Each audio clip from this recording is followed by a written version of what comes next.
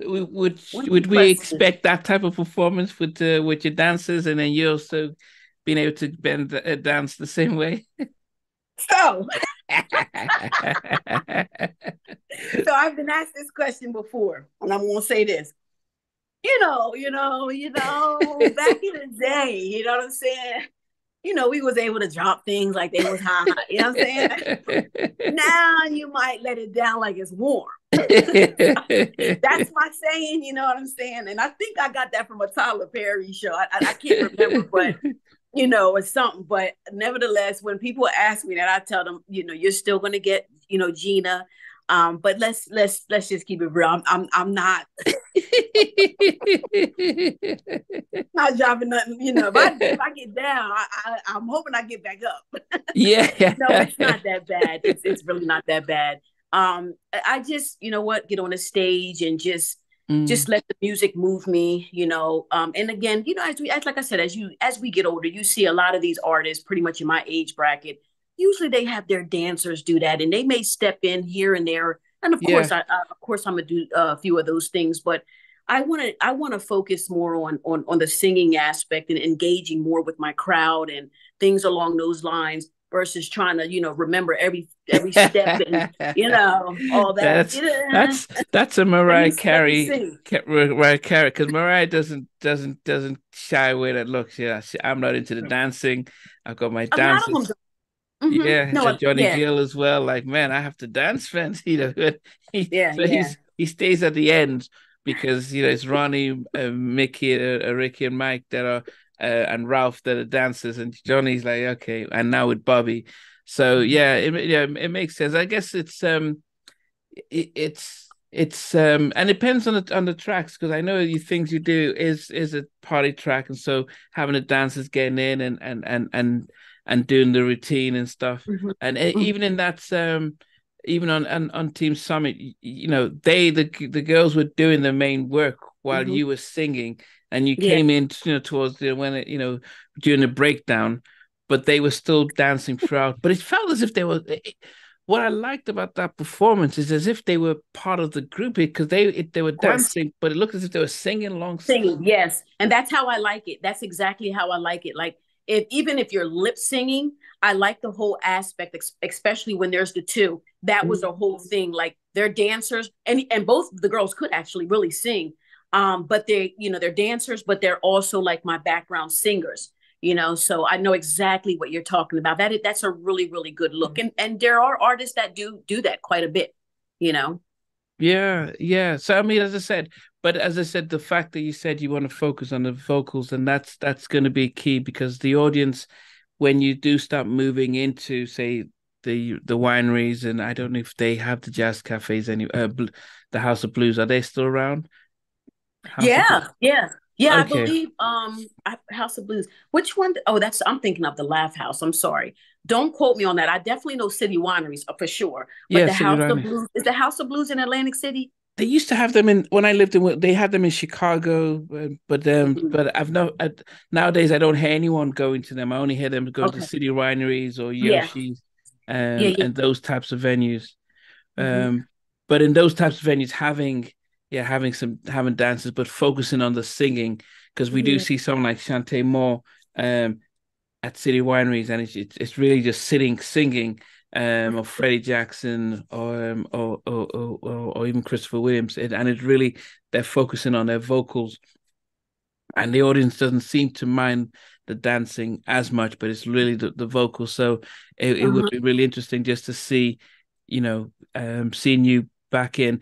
But I'm sure the label has things, because I remember I talked about social media and stuff, and then you started to do the sort of your jogging, and then you come back and Yeah. record. Yeah. I got to get back to that. I was really on a mission at that time. It's just man. I will say it's not easy, but it definitely still it's conquerable. Physical health, mental health is so important. It really, really is. But yeah, you're right. I was doing that. Yeah, no, but I think the interesting point is the hard thing about being on your side of the aisle is the fact that okay, out of sight, out of mind. So then social media becomes where everyone like, oh, okay, Gina's back, and what's she posting, what's she doing, and then that promoters sometimes see what's going on and stuff. So it's it's a lot of I post on Instagram mainly so I can get more people to interview so they can see, oh, you interviewed here and this person. But it's not it's a way of just trying to show that you're still relevant, and it's a lot of work when you don't have a machine of a label behind you. Well, you've got a label, but when you don't have a massive PR stuff, having to do all these sort of things to still show that, okay, I'm out there and we're doing music and I'm still singing and stuff.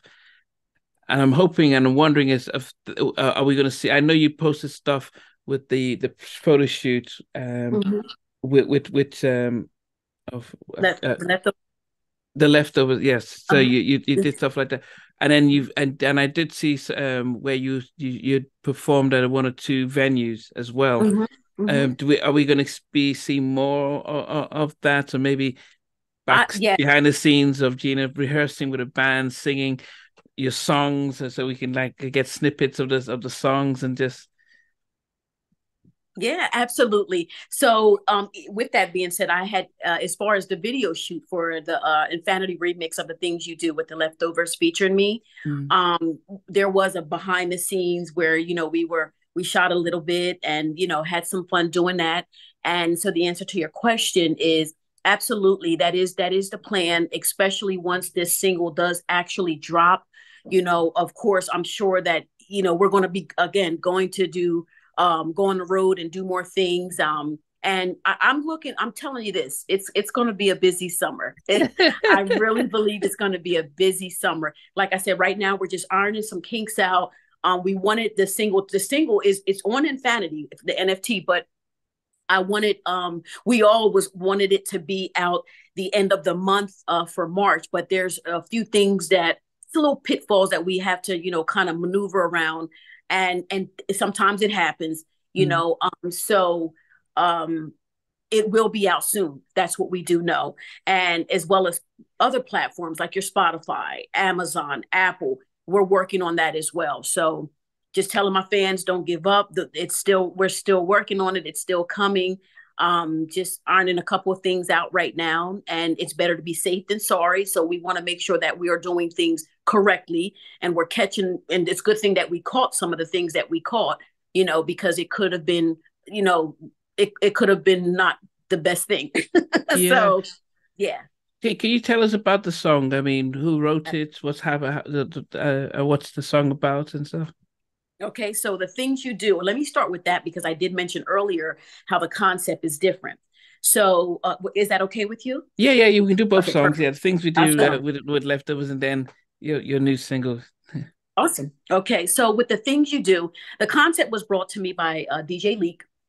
And he was like, the title of the song in general, The Things You Do, it's something that we can say to anybody, right? Oh my gosh, it's the things that you do, or it's what you did, or whatever the case may be. It doesn't even necessarily have to mean, like in my original, The Things You Do, I'm talking about this man that I love him, and it's the things that he does that makes me keep running to him. Well, the concept for the remix, Infinity remix, DJ Leak brought it to my attention. He was like, what do you think of a concept where there's this young guy that's always in the streets and he's always, he's selling drugs, he's doing whatever. And his mother, she never gives up on him. She never, ever gives up on him. And so many times she's told him and talked to him about, if you keep doing this, this is going to end up happening. If you keep doing this, this is going to end up happening. And he's starting to see that the things that his mother has shared with him, she's right. And it's always like everything that she does and the things that she says, he seems to come back to her and, gets this advice from her. And he just keeps coming back to her, and she never turns her back on him. She's always there. She loves him. Even when he was in jail, she loved him. She just never gave up on him. So he's like, you know what, Mom, it's the things that you do that makes me keep coming to you. And I appreciate you for not giving up on me. I love you, boom, boom, boom. And that's kind of like the concept. So I thought about it for a minute, and I was like, you know what, that's dope, because a lot of that is happening or has happened. So this is like a mother anthem, an anthem for mothers, if you will, So mom, it's the things that you do. And you know, when he was out in out in these streets, you know, she never gave up on him. You know, she kept on believing in him and praying for him, just not giving up. And so because of that continuous love, you know, eventually he's just like, you know what? Yeah, I'm gonna go ahead and I'm gonna change this around and get myself together.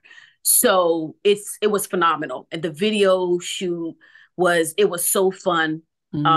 Kids were able, two of my kids, I was hoping for my oldest son. He wasn't able to make it, but my two younger kids are in the video. So Okay. that was so fun, such a great experience for them. So yep, so that's the concept of that song. And that video's done. Again, the single's done. That's what's going to be coming out, you know, or is out on Infinity's site, the Okay. collectible that is.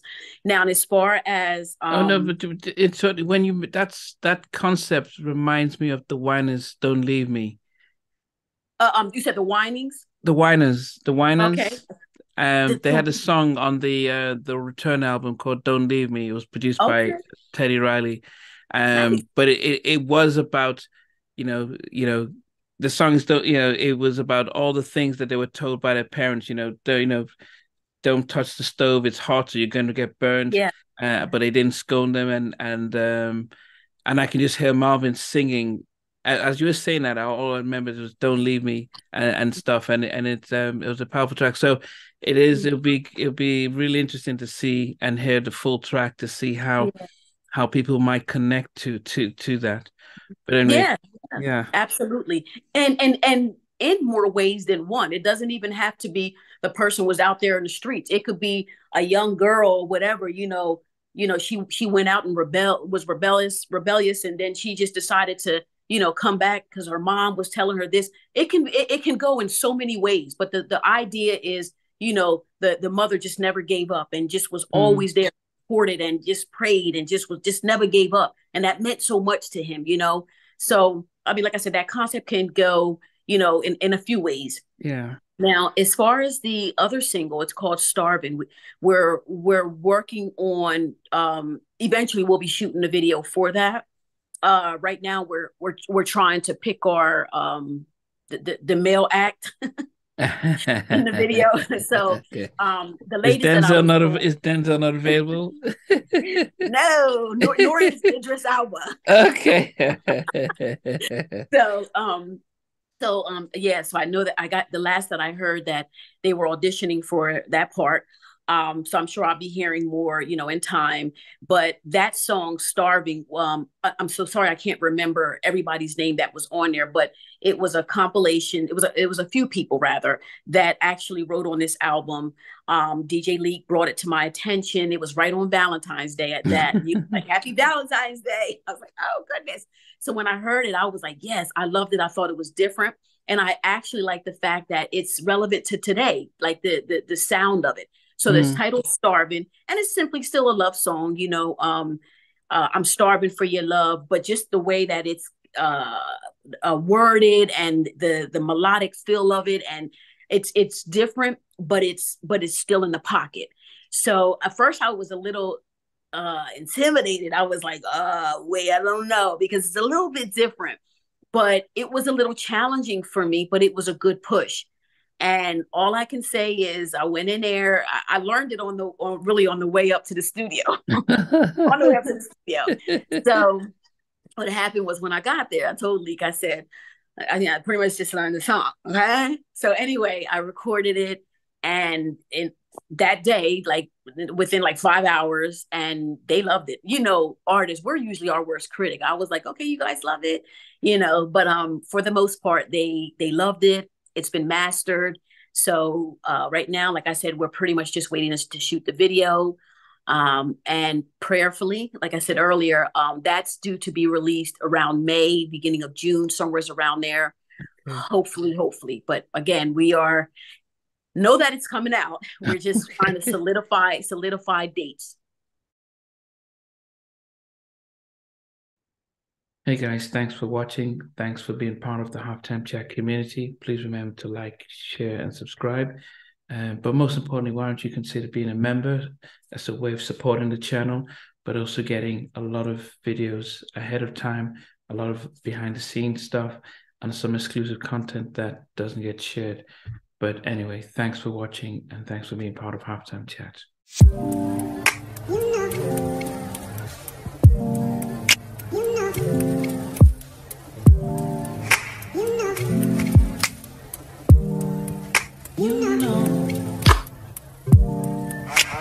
I begin to